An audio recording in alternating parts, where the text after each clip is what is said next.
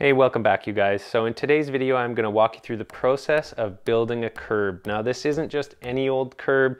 This curb is specifically for skateboarding. So I did a few things to make it a little bit stronger, a little more specific, and they are modeled after these popular curbs in Santa Monica, California. So let's get right into it and I'll show you guys how I built them. The first thing I did was I built a little wooden mock-up just to see if I had the proportions right, because I wanted to make sure that I could do some of these little pop-over tricks. In the end, I don't think I actually got it quite right and I made the dimensions a little bit too wide. But here they are. So it's about 7.25 inches at the bottom, 6 inches at the top, with a 10-degree slope on the edge. I think 10 degrees is okay, but you actually need to make the radius a little bit more than I did. I chose 3/8 because I thought I wanted to have kind of a sharp edge, and I also didn't know that your average curb actually has about a 2-inch radius, which is really round. So if you chose a 3/4 inch radius, you'd be able to get a really good lock-in on your grinds. However, if you're building this curb for aesthetics, like on the construction channel, you might want to go with something more like a 1-inch to 2-inch radius.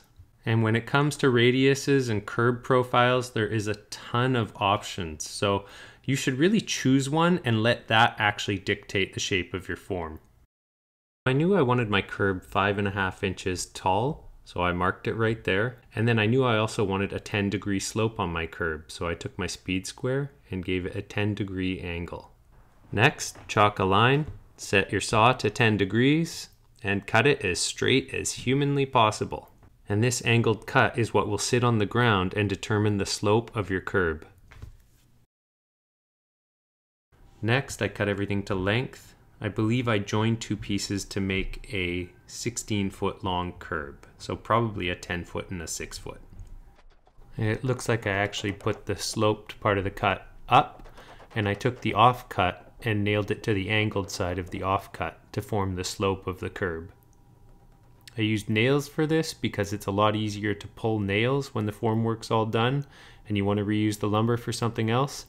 If you use screws, you wind up with a bunch of concrete in the screw heads and it's really hard to pull apart. Even if you can't actually pull the nail, you can easily pry them apart, but screws, because of their withdrawal strength, do not pull apart very easily, so I used them pretty sparingly. Because I had no form release agent, I used a combination of just some compressor oil that I had kicking around and paint thinner. It seemed to work pretty well. I scoured the internet for suggestions and more or less seemed like use some oil. And if you're not worried about the concrete getting stained, then you actually have quite a lot of options. The paint thinner was just to thin it down a little bit and make it penetrate the wood easier. And if you're wondering why we do this, well, it's called form release agent. So it's basically to help the forms come off the concrete easier without pulling any chips off.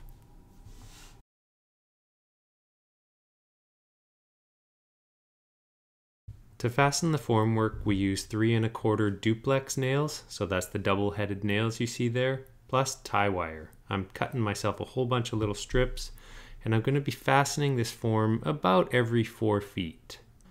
We use a 3/16 bit on a hammer drill that seems to work perfectly for the duplex and tie wire trick.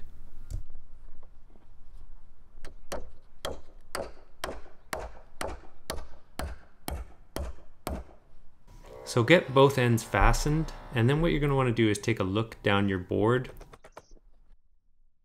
And in this case, it needed to go in a bit, so you can see me tapping it in before screwing it. And then I'll probably put 1 nail in between each of those locations. So it's about 5 nails in total for 16 feet. And now is your chance to set the desired width. So I mentioned that I made the top of this about 6 inches wide, which in my case for a skateboard curb was a bit too wide. I think you should do 5.5 if you're doing a skate curb, but if it's architectural, make it whatever width you want it to be.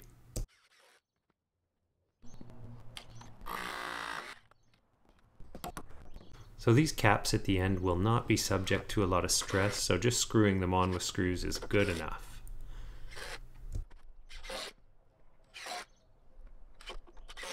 As usual, I take every opportunity to sight down my work, see if it's straight, and then I'll even double check the measurement to see if the measurement's looking right too.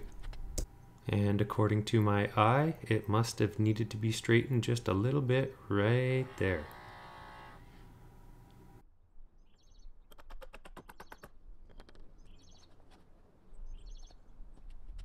And once you have the forms fastened, it is time for rebar. And I know some of you might be thinking, Ben, are you sure a curb needs rebar? Well, to answer that question, I thought I would take you to a local high school down the street from me where they clearly did not think that the curbs needed rebar. They've been making repairs, and the repairs fail. You just cannot count on these curbs to stay together for the kids. People cannot seem to stop driving into them. Oh, it's comically bad, actually.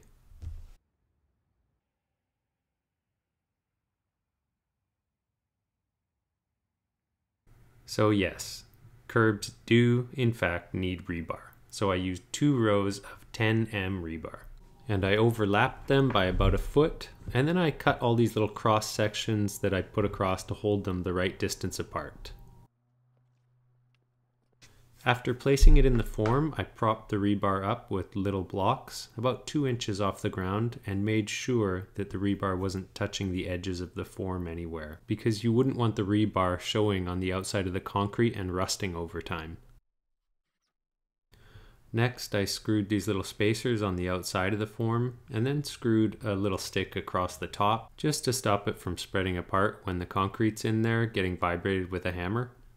There's definitely better, stronger ways to do this, but this is just how I did it on this project.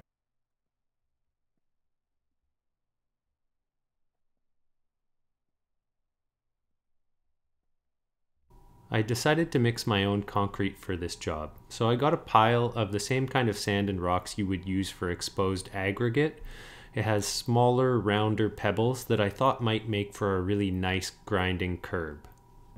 In order to increase the strength of the curb, I decided to add 50% more cement. Typically, for every 5 scoops of Navijack, you do 1 scoop of cement. So we decided to do 1.5 scoops of cement for every 5 scoops of Navi. And shamefully, I have at least a couple minutes of us doing the dry mix, and I must have not known that I had my camera on. And when I went to turn it on to film the mixing of the cement, I probably actually turned the camera off. So really, we're just gonna go from dry mix to wet. Sorry guys, I wish I filmed that.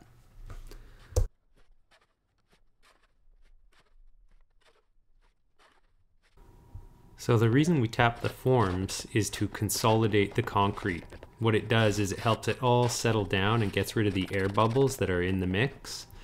So it's a lot of tapping. If you don't have an actual concrete vibrator, that's what you do. You just hit the forms, and slowly but surely that concrete will settle in and you'll probably get rid of most of the air bubbles. I think this took about 3 mixes of concrete to fill this whole curb. And it was probably over the course of about 45 minutes to an hour.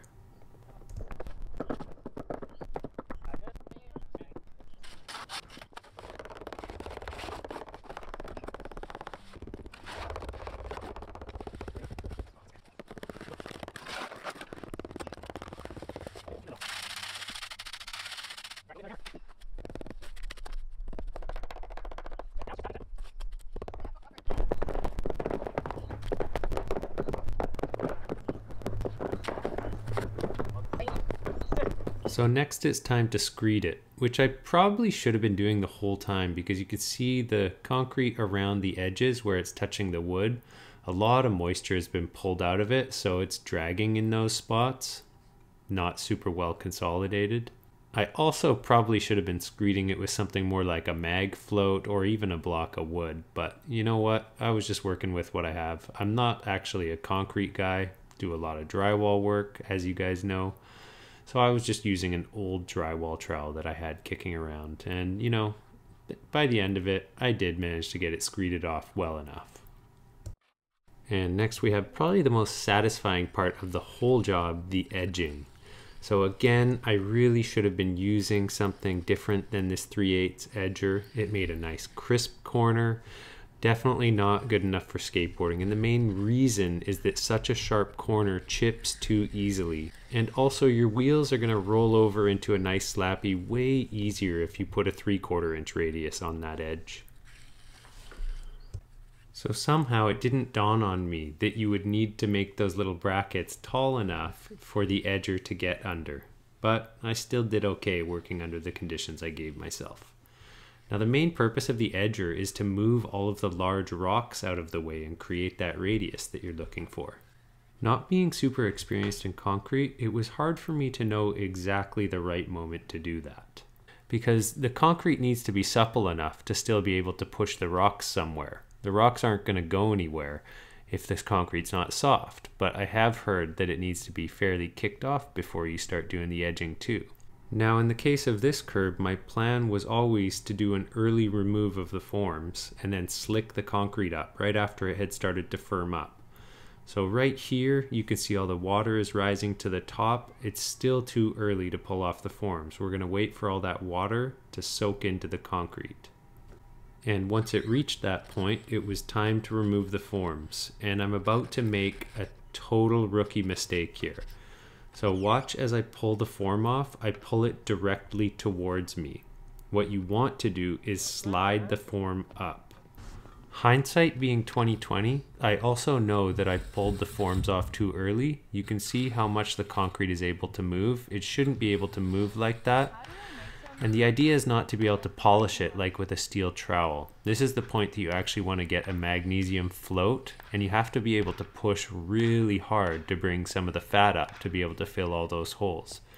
So I definitely pulled the forms off too early in this case to do an early pull and slick. I don't know what it's actually called, that sounds kind of bad. So after pulling the nails, it's time to pull the length of the form. And the tricky part here was that one end was fully firmed up because it was mixed about 45 minutes before the last mix. And I'm about to make the exact same mistake again where I am pulling outward. I really think I should have gotten a bar underneath it and tried to slide it up instead of pulling it out, because that suction created some bulges in the concrete.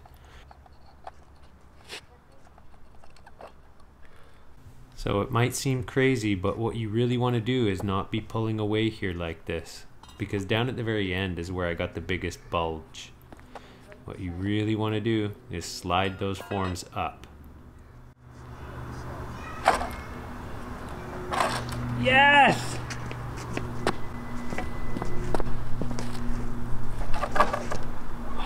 Okay, there's one done.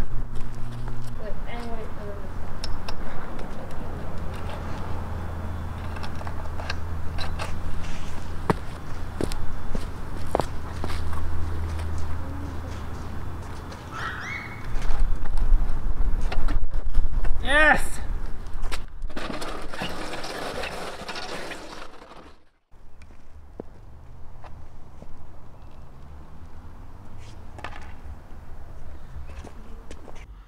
So it's at this point here that my drywall skills really become a hindrance when it comes to doing concrete.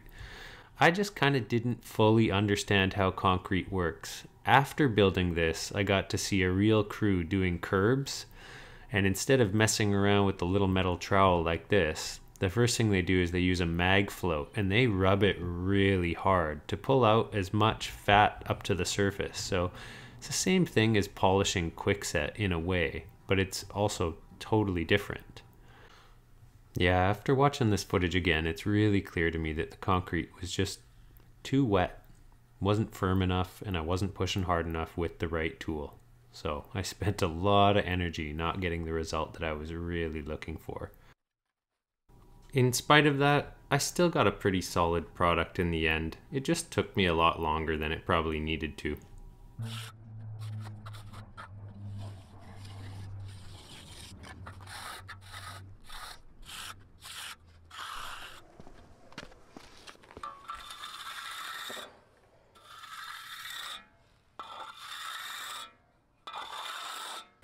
You can really see the concrete move in this clip down at the far end. It was just too soft to be working with, and that ultimately is where the bulge ended up being.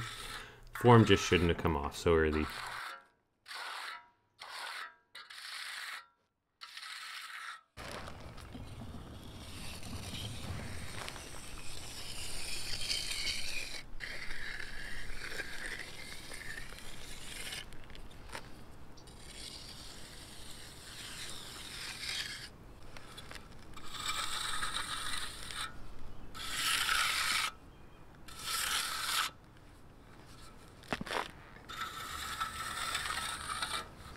So at this point, the concrete is now fully firmed up, and once every 40 minutes or so, I would go out, check on it, and start bringing up the fat again, troweling it, trying to make it a little bit smoother, a little bit less bubbles, and continually kind of compressing and working that edge.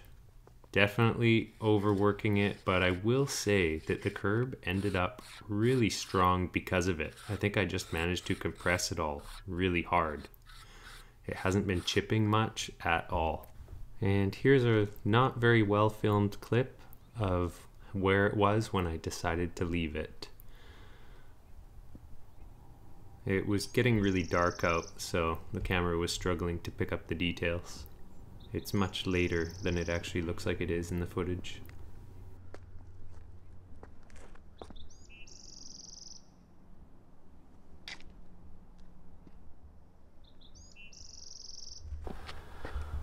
You guys, it's done.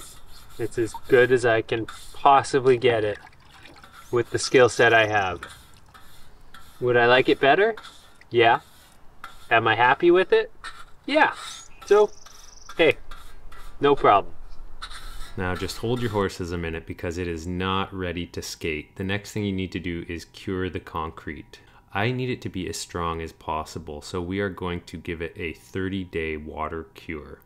The burlap is going to help hold the moisture in, and I literally did this for 30 days. I would water it every single day and put that plywood back on top so it would stay wet, because concrete does not reach its maximum strength without remaining wet for 30 days. Now for architectural concrete, this level of water curing is totally unnecessary. All you're really going to need to do is just keep it wet for about a week if you can. And it doesn't even need to be this wet, but just spray some water on it a couple times a day if you can. Here we are, 30 days of patience, of watering. And what do we have? So we can see if we look close that the burlap did actually kind of stick to the concrete just a little bit. Needed a little bit of light sanding to get some of that texture off.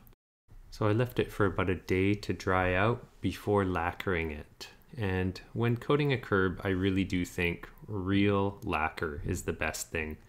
And it's kind of a gnarly product, so I like to wear a respirator when doing it. And now I'm putting a coat of lacquer over the entire curb. A nice thick coat too. I only put one was enough, but I made sure to brush it on and apply it really thick.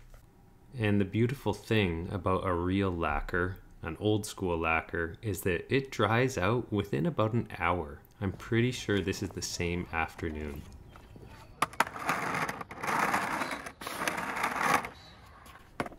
For the uninitiated, I am putting wax on the curb. That's what we do.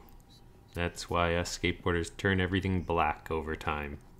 All the paint from our skateboards and all the multiple layers of wax.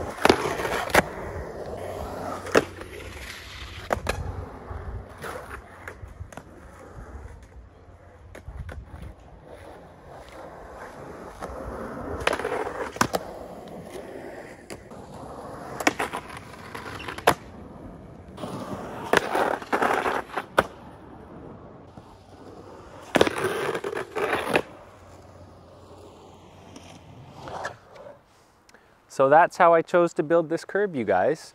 And yeah, there's some things that I would do differently if I was going to do it again, but overall it's really strong, it's a lot of fun, and it's serving its intended purpose very well. So I hope you guys found this video useful. Now, if you are a follower of the skateboard channel, be sure to watch the video I upload about building this curb. It's going to be the same for the first half of the video, but the second half, I'm gonna really get into detail about, you know, like changing the dimensions, the angles, everything that would make a really good slappy curb. Like how this could be even better. We'll show a really good session skating it, and yeah, just have a lot more fun at the end of the video. But for this one, I think we have covered enough to meet the needs of the construction channel. Anyways, I hope you guys are doing really well, and that's it. Thanks for watching. Till the next one.